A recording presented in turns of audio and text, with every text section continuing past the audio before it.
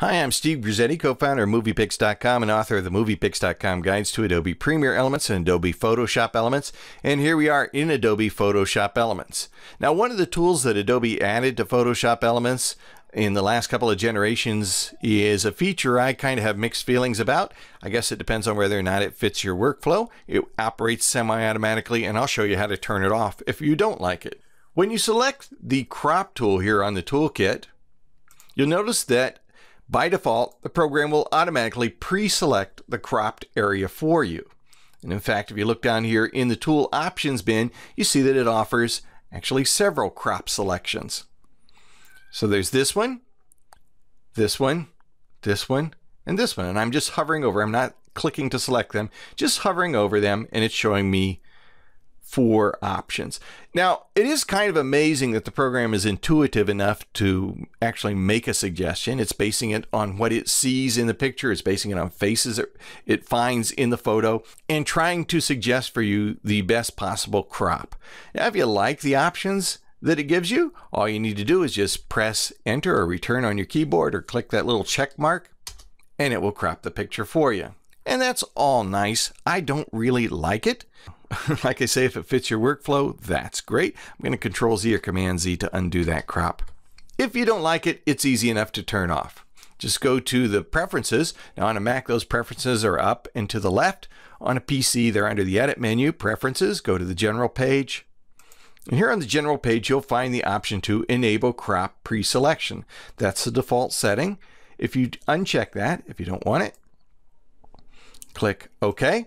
And now, when I'm just going to select a different tool and then come back to the crop tool, now when I select the crop tool, no suggestion is offered. And you notice down here in the tool options bin, I still have those suggestions if I want them, and I can hover over those and the program will be nice enough to offer those suggestions again. But until I do that, I can manually create my own crop, which is what I like to do the vast majority of the time. So to create my own crop, I simply drag across the picture and then set the crop up for the crop that I want and press enter or return to cut the picture.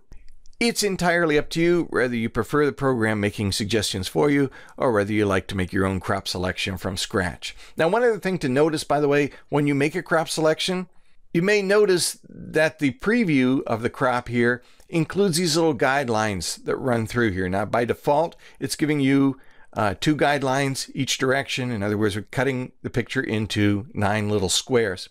This has to do with an aesthetic decision based on something called the rule of thirds. The rule of thirds states that the most interesting part of your picture is never right dead center in your picture. The most interesting thing is a little bit off to the left or a little bit off to the right.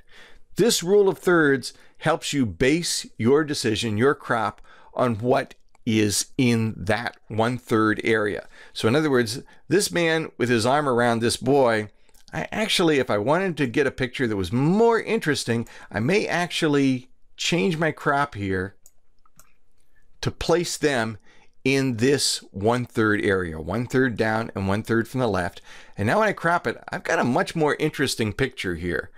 Now your first reaction may be, well, everything is kind of off to the left now, but if you just look away for a second and then look back at this picture, you'll notice that your eye is immediately drawn to those 2 guys right there in the 1/3 area. So that's how the rule of thirds works. It makes the picture a little more interesting rather than having all of your information centered in the picture, to have it just a little bit off to the right or a little bit off to the left. And those rule of thirds guides will help you set up that particular layout.